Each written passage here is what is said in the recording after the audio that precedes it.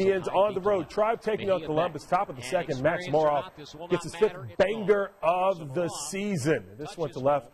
Clippers would quickly regroup. They score 3 runs in the bottom of the second.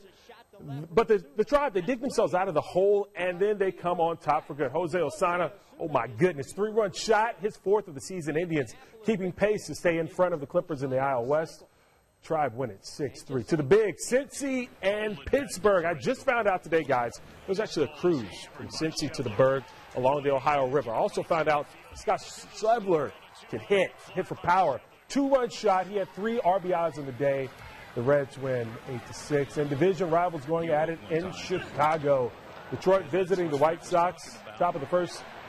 Nicholas Castellanos, deep fly that just gets over the wall. A 2-run shot. Bottom of the second, White Sox get on the board. Matt Davidson, a solo home run, his 12th of the season. That's as close as the White Sox can get. Tigers add another run in the 4th. They get the win, 3-1.